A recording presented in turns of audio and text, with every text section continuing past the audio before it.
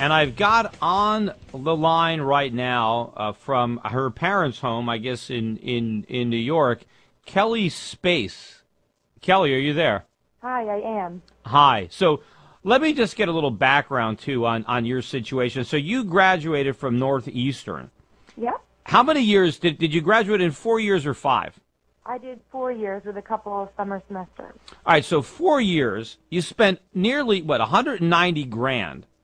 Yeah. Over that's about $45,000 a year. Mm-hmm. I mean, how much is the tuition at Northeastern? Actually, this year it's up to $49,000. No, but what was it when you went? It was just a little less. It was around 45. So it's 40. So you didn't borrow then money for for your dorm room or your food. All of that money was strictly to pay the tuition. I did. It was actually that was with room and board. So, well, that's room and board. Well, how much was just the tuition portion? That's what I'm curious about. Yeah, no, I think it was around 20. I don't know. As soon as the bill came, I paid it with the loan. Right. So, but the tuition was only 20. So where were you living while you were going to school? I was living on campus the first 2.5 years, and then I did get an apartment the last year. So you borrowed the money to pay the rent on your apartment? Yes, I did. Right. Now, you also did you buy clothing or with any of the student loan money? Nope, I didn't buy anything but tuition, room and board, book. That's it. So, board, you paid for your food? Yeah, my meal plan the first couple of years as well. Yeah, so you got a meal plan in the dorms. What about when you were in an apartment? I mean, you used student money for to eat in restaurants or to. No. I had a part-time job throughout. All right, so you worked a little bit. Yeah. All right, so you borrowed $190,000. Now you said when you got these loans, I mean, did anybody when you went and got the loan? I mean, does anybody question? I mean, whether or not you can pay the money back or how difficult it might be to try to pay this money back? Was anybody concerned about I'm still a little confused about. No, that was never brought up, and so I mean, having it not brought up makes you sort of think it's fine. I mean, how hard was it? I mean, you didn't have to put up any collateral, right, to get these loans? No, not at all. Right? Did they care what you were majoring in? Did they ask you, what your major was? No, not at all. Did they care about your grades? I mean, could you have been getting C's and D's and you could have kept borrowing the money? Yeah, that wasn't an issue either, and apparently neither was the fact that my parents were only living on one income, and yeah, I mean that was never an issue. Now, I mean, did you ever think? I mean, I understand right now, right? You're living with your parents because it's so expensive to pay back the debt. Right. Maybe did you think about maybe when you went to school, going to school close to home, so you could have lived at home back then instead of borrowing money and maybe gone to a less expensive university? Yeah, I mean, the idea is, looking back, of course, I regret doing what I did. And, I think you have a television set on in the background. Can you turn that down? Hello? I'm sorry, what was that? No, there was some background noise, but anyway, go ahead. Finish what you're saying. Oh, I'm sorry. If I could go back in time, I would absolutely have gone to a state school or community college the first 2 years. If I knew then what I know now. And at that time, my option or my view was that I should just go to the best school that I applied to and that accepted me, and that was Northeastern at that time. But even though you couldn't afford it, you went anyway. Well, I mean, the idea, too, was that, my guidance counselor and financial aid advisor both told me to look into private loans and that money should never stop you from going to school. So I was just under the impression that I was not the only one. Right, but the only reason that you were able to go to this expensive school is because you were able to borrow the money to pay for it. Yeah, absolutely. And you know whose fault that was? I mean, I'd like to think it was a combination. Well, you know whose fault it was? I'm not going to say you. It was the government's fault.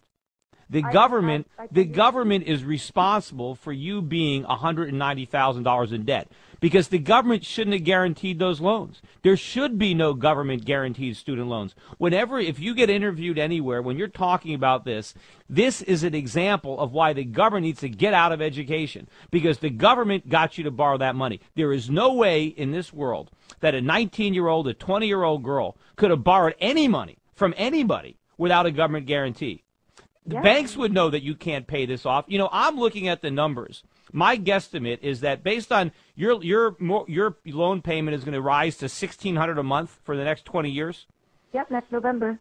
Right. So my guesstimate is that if you get a job where you earn $50,000 a year, about 75% of your income is going to go to taxes and payments on your student loan. You're going to be left with about $1,000 a month or $12,000 a year after a $50,000 job.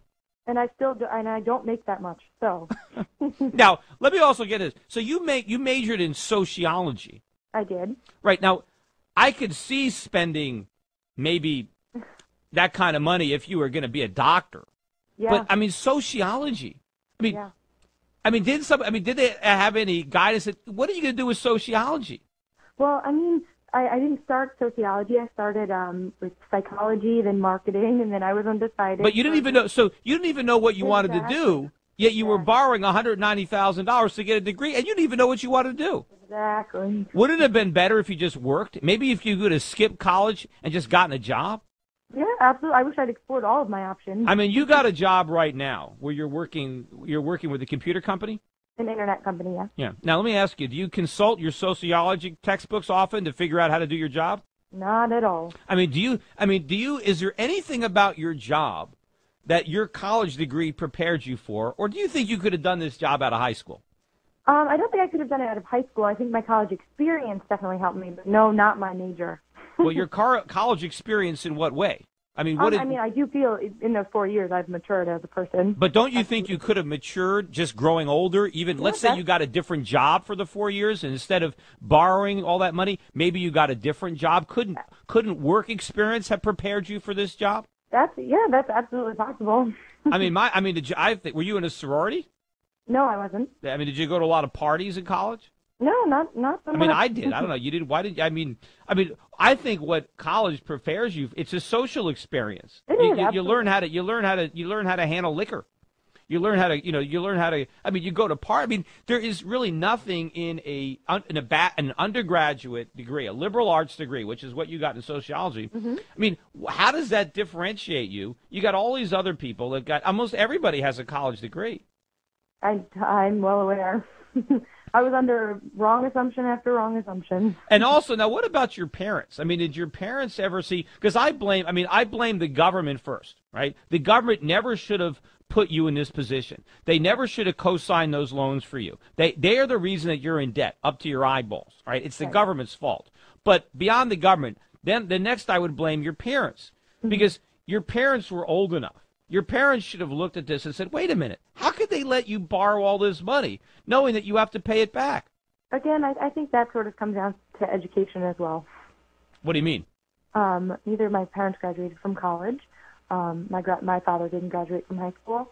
So we just had a very different view of college than I think maybe a lot of Americans, or most, I'm not sure. Mm-hmm. But, yeah, so they didn't understand it either. So maybe they didn't have enough experience. But the real bottom line is, do you see that? I mean, obviously, if there were no student loans available to you, if you couldn't get a government guaranteed loan, what would you have done? I would have worked. I would have saved up and gone to a community or a local school, absolutely. And you would be much better off. Oh, I'm so much better off. So in other words, all this government help, all this government aid to education, that didn't help you at all. I don't think it did. It put me in a really sticky position. But you know who got helped by that government aid? Who? Northeastern. Of course. They got that $20,000 a year in tuition that, absent those government loans, they wouldn't have got. Absolutely. Now, how many of your fellow students at Northeastern were getting government loans, were getting student loans to pay for their tuition? All of my friends. All of your friends? Yeah. Well, what would have happened? What do you think would have happened if none of your friends could have borrowed any money? Would any of them have gone to Northeastern? Maybe one of them. That's it. Right. So none of your other. So you know what probably would have happened? See if you can figure this out. Let's say that none of your friends and none of the other kids, because probably a lot of kids at Northeastern who you weren't friendly with were also getting government loans. Yeah. Mm-hmm. What if nobody could get a loan to go to Northeastern? What do you think would happen? I think the student body at Northeastern would have significantly dwindled. And then what would the university do in response to that? Maybe lower tuition? Well, absolutely. There, you hit the nail on the head. They would lower tuitions. Right. They would lower them to the point where you can afford them. In fact, if there were no student loans and there were no government-guaranteed student loans, you might have gone to Northeastern after all, because you might have been able to afford it. The tuition might have been so low that you could have worked your way through school. Yeah. But instead, The government tried to, and I bet you thought it was I guess when you were borrowing all this money, you probably thought it was great that the government was so nice and making it easy for you to get this great education. I did think that several times. Yeah, instead, now you know that they lured you into a trap. And to be fair, my mother didn't even have to co-sign several of the loans with me. Well, because the government was co-signing the loans. I was co-signing the loan. All the people listening to this radio show were co-signing those loans. Yeah, we weren't doing it willingly. Right. Now, first of all, one of the things is, you can't even discharge this in bankruptcy. I know, it's amazing. Now, I do believe that there is now, I think, isn't there something that says that your monthly payments are limited based on a percentage of what you earn? Those are federal loans, not private loans. Oh, so your loans have no limit. Right. Yeah, so basically, what if you're not working? Because to me, it seems like you're probably better off not working at all. Well, I would still default at that point. Yeah, but when you default, now what happens when you default? Can they try to garnish your wages? Yes, they can. Because personally, I think the best thing that you could do, other than maybe you'll get people to send you money. I know you have a website, 200thou.com, and you're accepting donations. Although, how do we know that you're actually going to use the money to pay off your loan? Because I wouldn't if I were you. I would just take the money and I'd buy gold. I'd buy silver. No. You might take it and buy a new car. No way. I have nothing else to put this money towards, so trust me. Because I think you'd probably be better off, to be honest, I think you'd be better off leaving the country and working someplace else. Because I think you're a slave to these loans. Between taxes, Social Security, income taxes, and paying back this debt, I think you'd be a fool to work in this country. I know. I've considered it so many times. I would, I'd go to another country and get a job where they can't garnish my wages. Yeah. That would really, and there are probably other people that are in your circumstances. People have asked me questions, young kids about college. I've actually told people, I think it's better to skip college, just go into the workforce, and if you really need a college degree for a job application, just make it up. Just don't put down that you went to Harvard. Yeah. But if you put down some local community college, no one's going to check. This is true. Because a college degree, your degree is not worth $200,000. It's not even worth close to $200,000. Not a chance. Not a chance. Because your extra income, you're not going to be able to earn the present value of that. In fact, let's assume you had gone directly to the workforce. You could have worked for 4 years. You could have built up some savings. And I'm an employer. I employ people. I would rather have 4 or 5 years of work experience behind a job applicant than 4 years of drinking beer at Northeastern and studying sociology. Yeah, I can see that, definitely. But I don't know. Have you been interviewed? Have you getting on any television shows, or are you getting a lot of press on this thing? Yeah, I've gotten a lot of press. I've done a lot of radio interviews. I don't. Did anybody that interviewed you? Did anybody bring up the problems with the government guaranteed student loans, and that if it wasn't for the government guarantee, you wouldn't be in this mess? No, most of them just brought up my naivety and wanted to know what my plan was from the start. Yeah, but that is the real story, right? That's what you need to talk about. And we're going to come up for a commercial, so can you hang around for the next segment? Yeah, sure. Yeah, hold on, because I want to make sure that to the extent that you get interviewed anywhere again, that you make these points, because this is very important. So don't go away. We'll be back for the last segment of the Peter Schiff Show. We are back, and I am talking to Kelli Space. Kelli, what I want to make sure that you get from this program, that you understand, and hopefully you can articulate this on any other interviews that you have, is the real story. Your real story is not about your website and you're trying to repay the money. The real story is that a teenage girl was able to borrow $200,000 because of government guaranteed loans. That this is crazy. That in a free market economy, there is no way that you would have been able to borrow this money because nobody would lend it to you. People would know that you don't burden a 20-year-old with a $200,000 in debt, that they're not going to pay it back. But because the government co-signed it and basically co-signed you into indentured servitude for the rest of your life, you were able to borrow money that, absent all these government loans, you never could have borrowed. What you want to do is become an advocate against government-guaranteed loans. You know, I ran for Senate here in Connecticut, and part of my platform was to do just that. I wanted to abolish government loans so college tuition prices could fall, and so kids would not be burdened by all this debt. Now, my opponents was saying, well, I'm anti-education, I'm anti-student. Knowing what you know now, would it have been a good thing or a bad thing if you couldn't borrow this money? It would have been a great thing. Right. It would have been the best thing that could have happened to you. Definitely. Right. And that is what people don't understand. And your case makes it as plain as day that you would be much better off if there were no government student loans. Instead, you are $200,000 in debt because of all the unintended consequences of Washington do-good politicians. See, they try to make the students think they're on their side. Now, have you been voting in elections? Yeah. How do you vote, Democrat or Republican? Generally Democrat. Right. And is one of the reasons you voted Democrat because they want all this aid to education? I mean, it was less about education, but I mean, I see your point.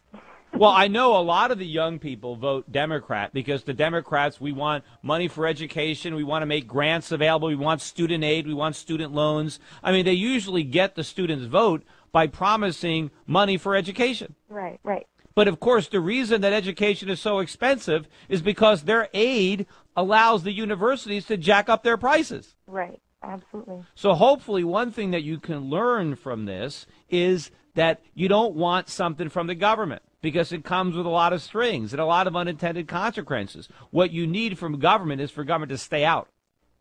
Definitely. And also what I've learned from this is that, I mean, I've received so many emails from people, so many people in my position and worse off, that, I mean, it's becoming evident that I'm not the only one. I'm not the worst. Well, can you make a promise to me? Will you make this story about government and government-guaranteed student loans? And instead of, you were a young girl. You don't know it. I mean, you were 18, 19 when you started to borrow this money. I mean, you're really not even at the age where you should be making these kind of decisions. Absolutely. And the only reason you were able to do it was because the government guaranteed these loans. And then the banks didn't care. They didn't care what they were doing to you. They didn't care how much of a burden they were placing on you. All they knew is they were going to get the money back because the government was going to pay them. Absolutely. I mean, doesn't that make you angry? Of course it does, of course.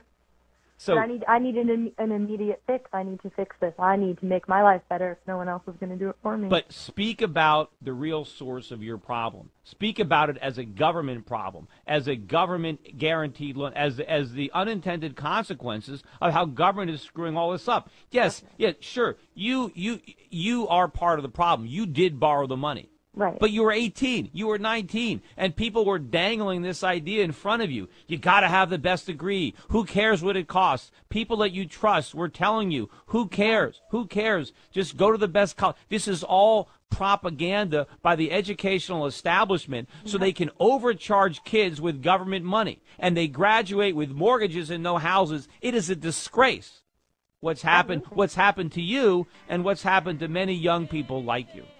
Definitely.